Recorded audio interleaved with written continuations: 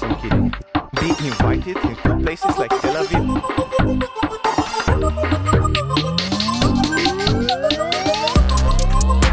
Great software. Seriously, that's all you got? Yeah. You're ready? You really want to get into that? You can use DNA. Boy, those robots have full performance.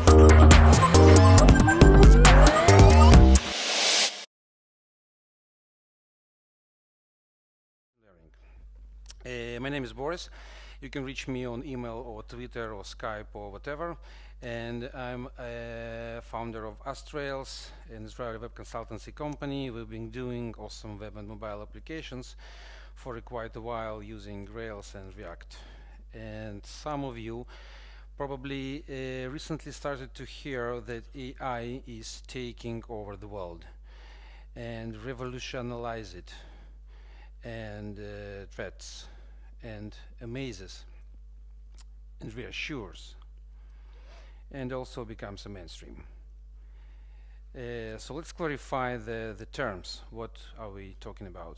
So AI is an artificial intelligence, the theory and development of computer systems able to perform tasks that normally require human intelligence, and I especially highlighted this part of the sentence. Such as visual perception, speech recognition, decision making, and translations between languages. Machine learning is a type of artificial intelligence that provides computers with an ability to learn without being explicitly programmed. Machine learning focuses on development of computer programs and blah blah blah blah blah blah. So we are going to focus on without being explicitly programmed. In preparing the presentation, I was thinking that it might be a good idea to start with this slide.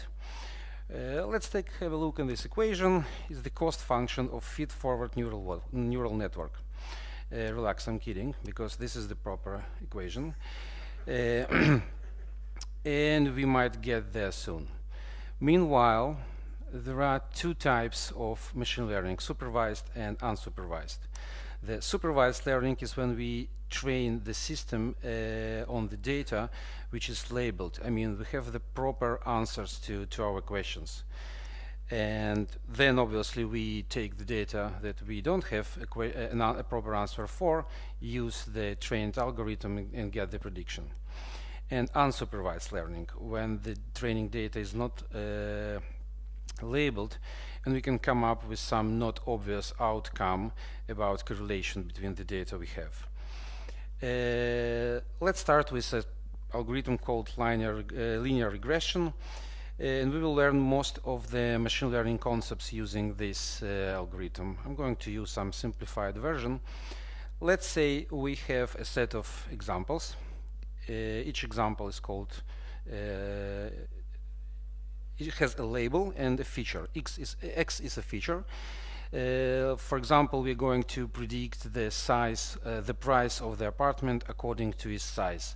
So the size of the apartment would be a feature X, and price of the apartment probably would be a feature label Y. We have M training examples, X, Y, Xi, Yi, and we are going to use this training set, come up with some function called H, and some learning algorithm will do some magic and produce this function for us. And then we will take the new data, use the function that we just created, just figure it out its parameters, and we will get the prediction using this function. The function, by the way, is called hypothesis.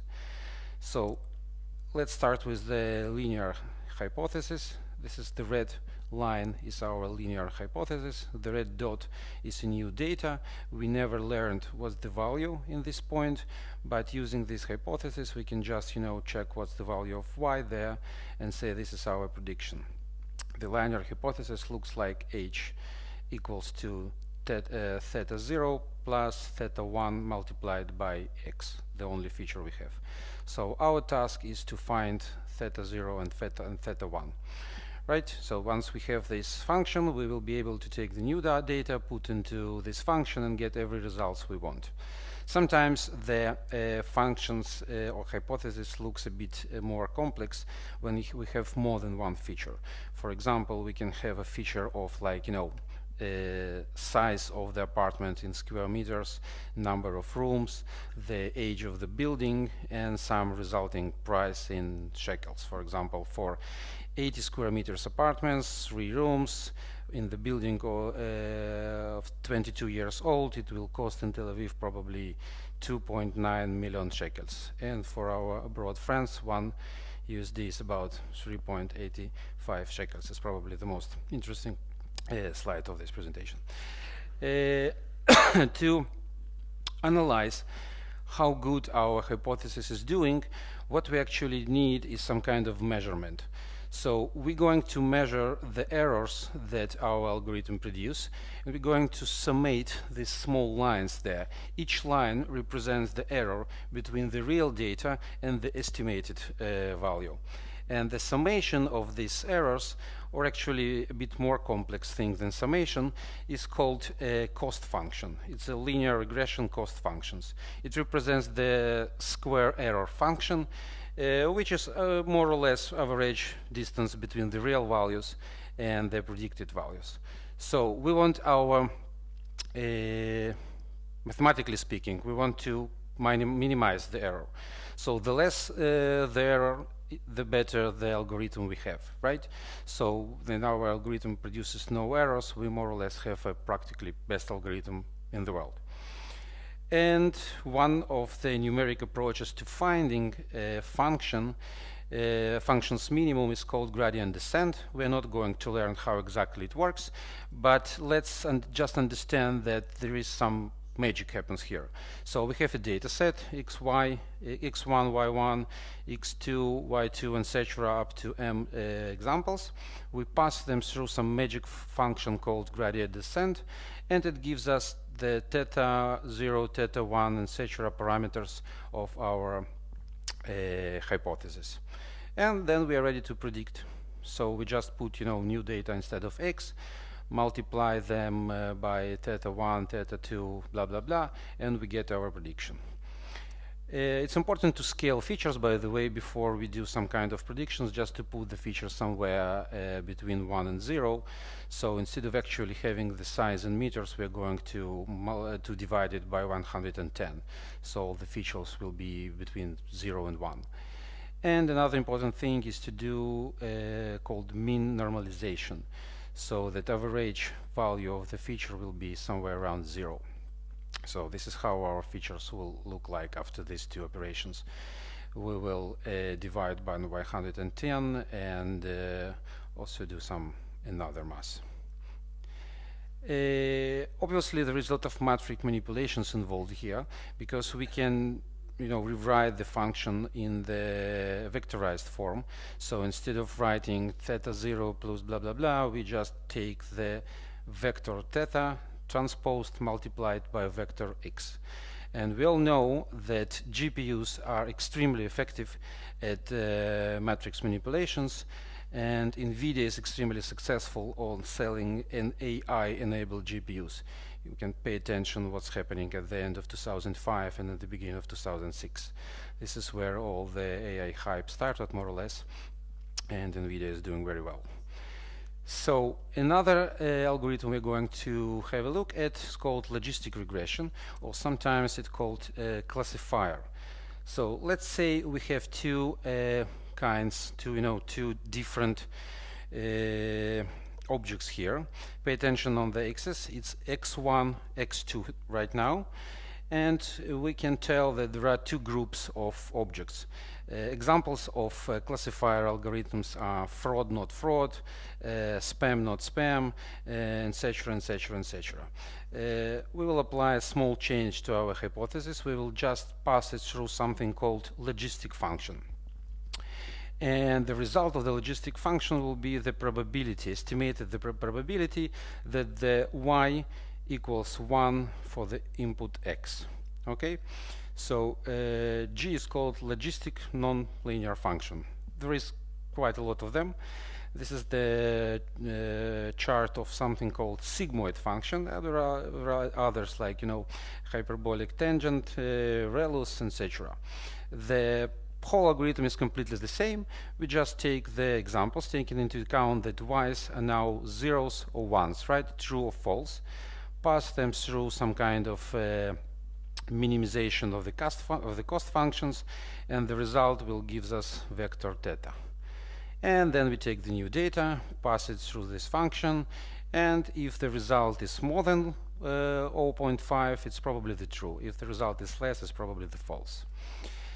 Another algorithm is called one with all for supervised learning. Let's assume we have an incoming email and we want to assign it to social, promotions, or updates tab, right? So we kind of have three different objects here, three different groups of objects. And the trick we are going to do is that we are going to run three different classifiers, assuming only one type gives us y equals to 1. So the blue lines are 1, these two are zeros, like false. And then we take this group and compare with the rest. And then we take the third group and compare with the rest. And that will actually gives us, you know, probability that like 60%, what was it? 60% social, 70% promotions, and 90% updates. Most probably the email is related to the updates, and Gmail will put it into the updates tab. They don't do it like that, but it's more or less more or less, you know, similar algorithm. They usually use something else. I'm going to that right away. Don't implement it at home. There are standard libraries like libsvm and liblinear and many others that do all this mathematics stuff, so you don't have to actually care about what is cost function and how to run gradient descent on it. And now we're getting to neural networks. So this is the perception artificial neuron.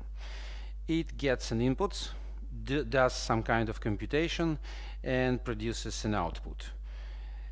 Feed-forward neural network looks like that.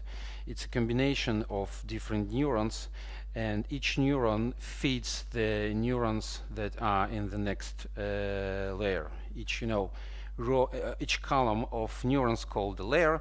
The first one is called input, where we put our data. There is a series of layers in the middle, they called hidden layers, and the last one is the output layer.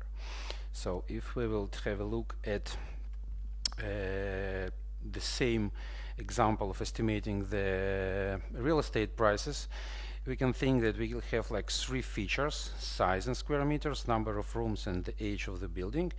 We will get 4 different estimates on the first hidden layer, and then we will use these estimates to have a final estimate. This is more or less how the neural network works. It also can be used for something called multi-class classifiers. In order to explain that, let's have a look at the logistic unit. So it takes the inputs, multiplies by weights, theta 1, theta 2, theta 3. It's actually 0, 1, 2, doesn't matter. And we get some result of summation that we put again into logistic function. The logistic function of the neuron is called activation function. And we already familiar with the activation functions. Again, this is the sigmoid, but it could be hyperbolic tangent or rectified logistic units or anything else. And then it produces an output. The output of the logistic neural network is also probabilities of the classes. So for class y equals to 1, we have a probability 1.7. For the class y equals 2, we have a probability 0.47. So most probably it's y equals to 1 in this example, but there is a very good chance that this is also y equals to 2. A neural network without any hidden layers actually works exactly like logistic regression and the one with all approach to the logistic regression. So logistic regressions are usually much more simpler and easier to use, in the mean that they're not that CPU and GPU consuming than neural networks. Cost function of the neural network, that was more or less our first slide with a lot of summations there. sometimes called loss function of a neural network. It's again the representation of the error between a real and predicted value. And all we need to do again is to minimize this cost function. So we're going to do completely the same thing. We're going to use the training set, we're going to pass it through some kind of learning algorithm, and we're going to get the theta values for every connection between every neuron. Using the output of the neural network, calculating the errors and propagating them back to the beginning, and then doing this thing again in order to update the weights is called backprop, or backward propagation of error.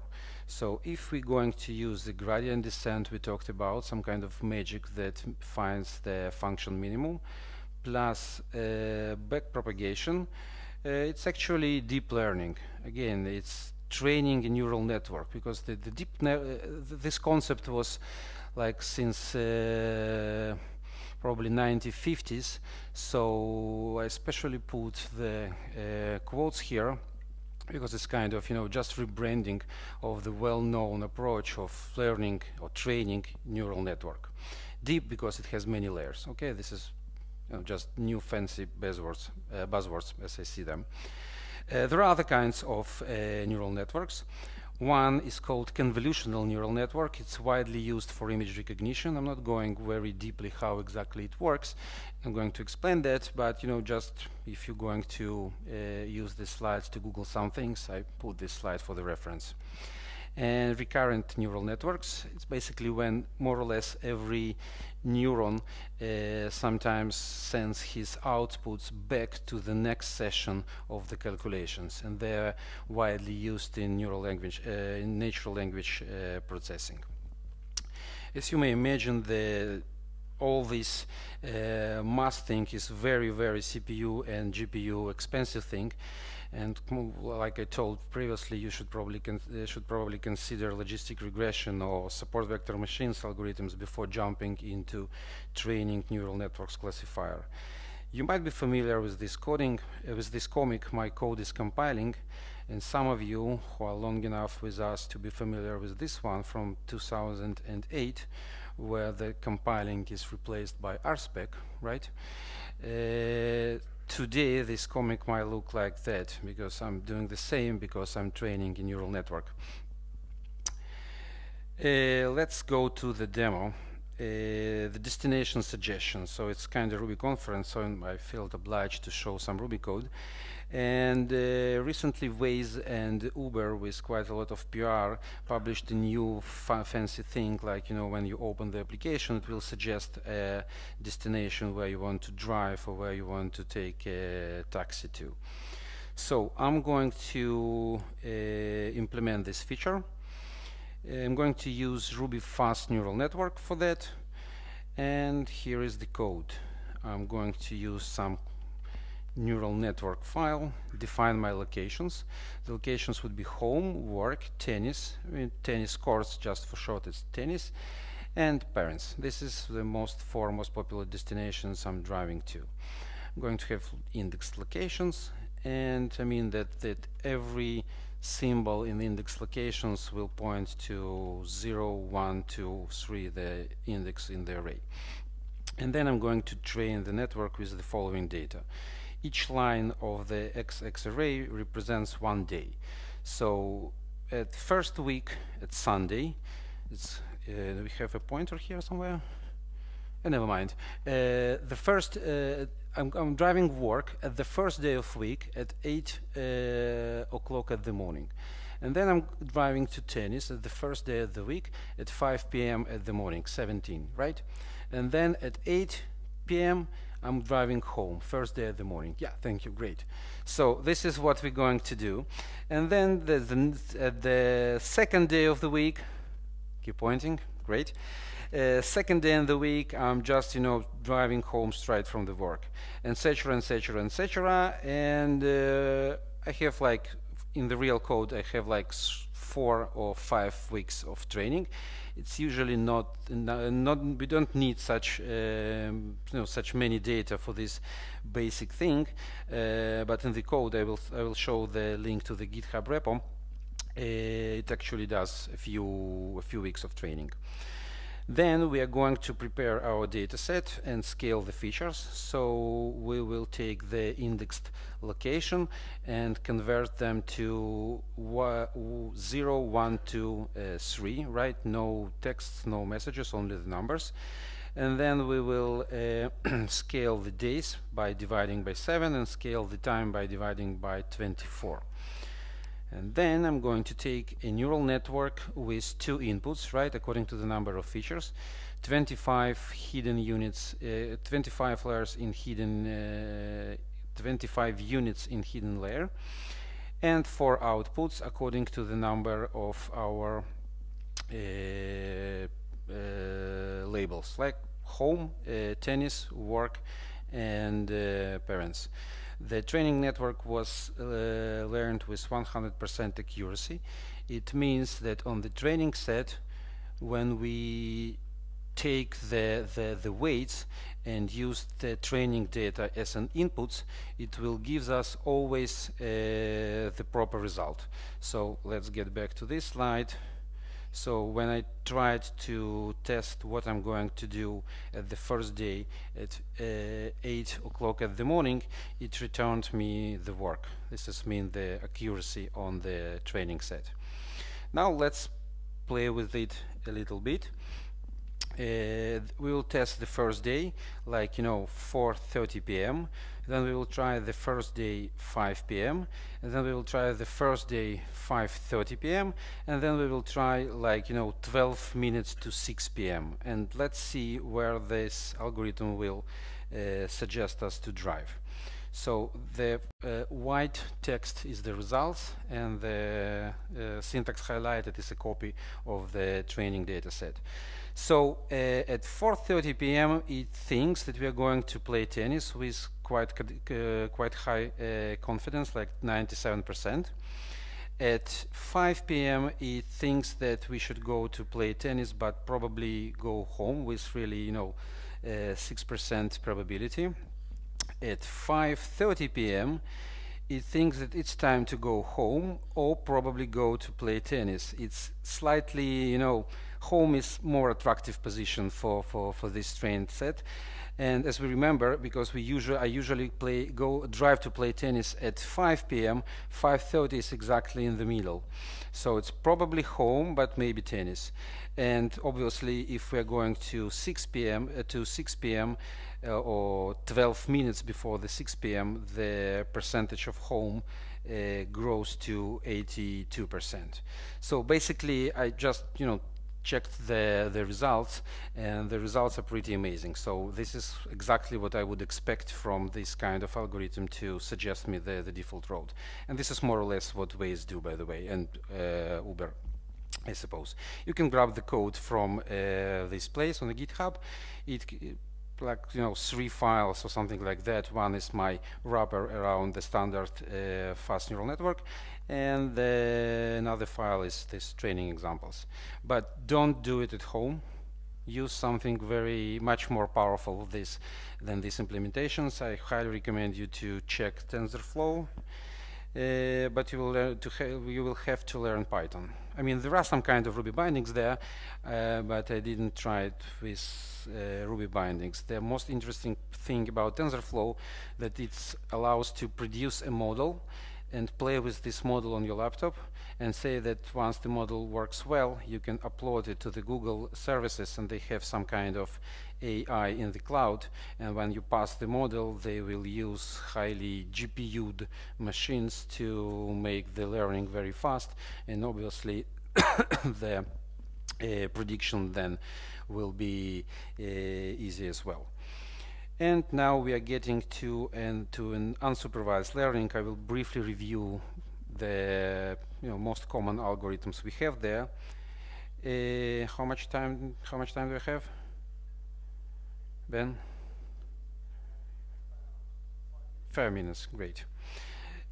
So first of all, it's clustering, right? So we are have non-labeled data, so just vectors of X's, some random parameters, and we are going to try to find some hidden correlations between the data. So we can figure out that this data is somehow clustered in this way. So the red lines, the yellow lines, and the blue lines dots will be detected automatically by finding something called centers of the clusters, or centroids. I'm not going to go very deeply into this, but this is widely used in market segmentation and social networks, connection analysis, etc., etc. It's very powerful, but very, very simple algorithm that you can implement in Ruby, by the way. Anomaly detection is another unsupervised learning algorithm to detect anomalies, right? So if we have, for instance, some kind of cluster or server monitoring software, and we draw on the axis the network and CPU usage, we may find the pattern that the less CPU is spent, it's probably less network traffic is generated or served, and this is, by the way, the most common pattern of all the servers, right? So these servers are doing nothing, and those servers are pretty busy, but these two are outliers, right? So this one burns CPU, and this one probably dumps our database backup to NSA, was very popular here. So something is wrong with these two, and the algorithm called this algorithm actually allows us to find this very easy. It's again very simple algorithm with relatively simple math.